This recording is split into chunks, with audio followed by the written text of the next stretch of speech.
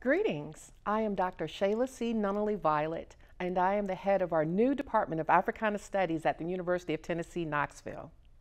Hello, my name is Crystal Hardeman-Ikem.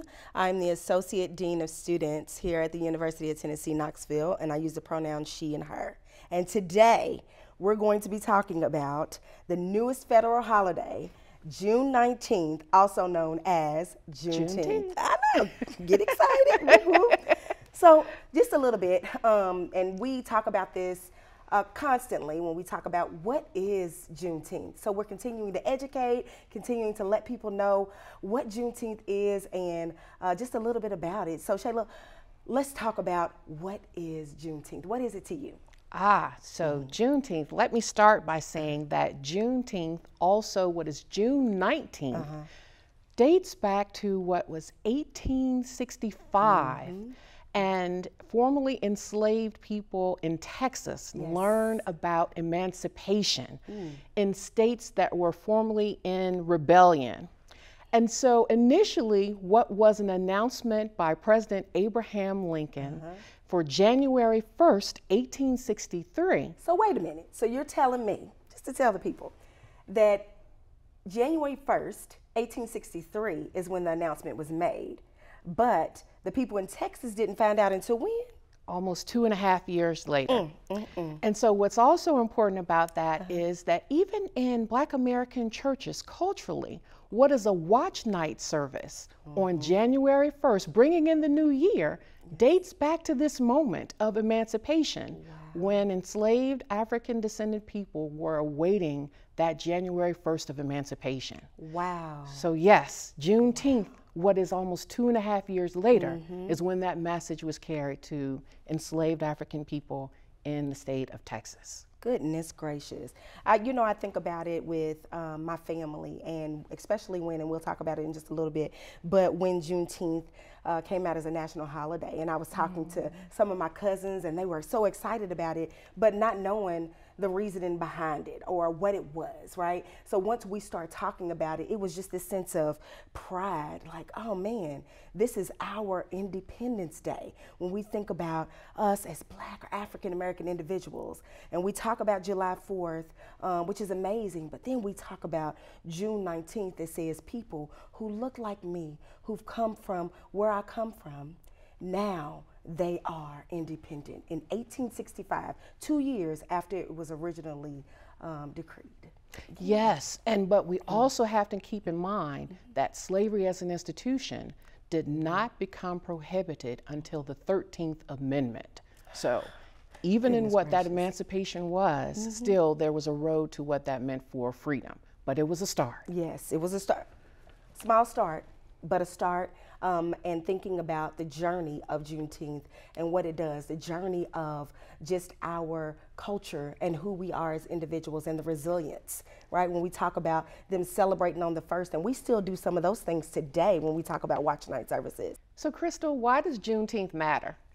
Well, I mean, various reasons, but one of it is it's an opportunity for us to reflect on the past while committing to the future, to better economics, to make the world better for all people, justice for all, this inclusion.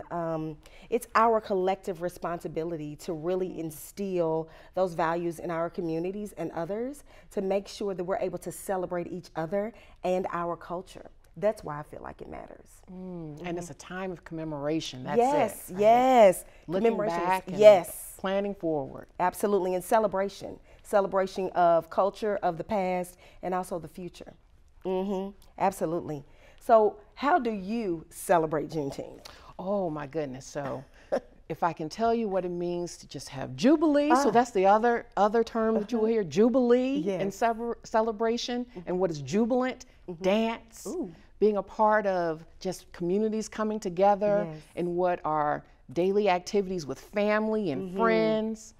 That is a time of Juneteenth for me. Absolutely. So same thing, just this time of us coming together, celebrating, but also thinking about the past. So we think a little bit about our ancestors, and that's a time where we talk about the journey of our ancestors in that moment. And so the little ones are able to learn about their history and what that looks like, but then also us making sure that we know and it's continuing to stay on the forefront, and then us being able to celebrate and love on each other. That's what we do. We do it through barbecues. We've had, the dances, of course, the famous cakewalk, right?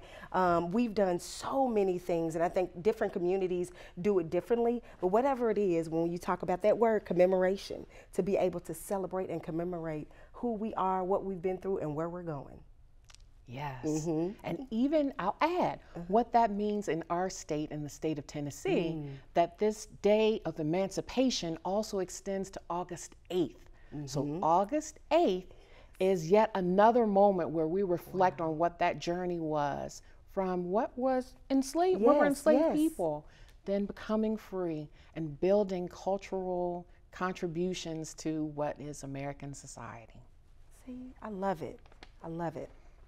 So when we think about closing out is, I want everybody to take time to think about how we each commemorate or celebrate Juneteenth and August 8th, right? How we do that, but then also how do we pour back into our communities, that economic development, whether that's supporting Black businesses, that is making sure that we each do our own research so that we're able to continue to grow and evolve and learn more about who we are and where we're going and where we've been.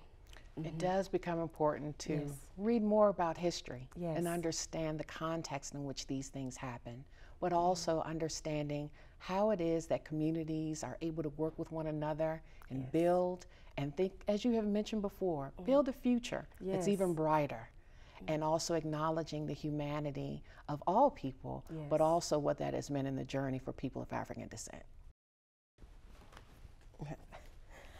So thinking about in closing is, how do we as individuals, and with us leaving you, is making sure that we do our own research when it comes to Juneteenth.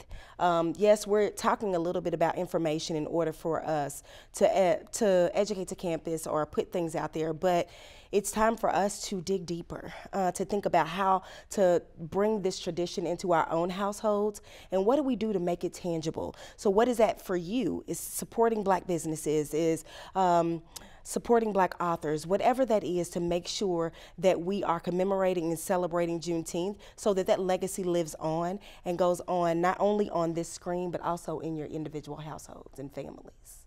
And if I might add, to lift the name of Sam Johnson, who also was responsible for making sure that we acknowledged a Juneteenth celebration, again, August 8th in the state of Tennessee.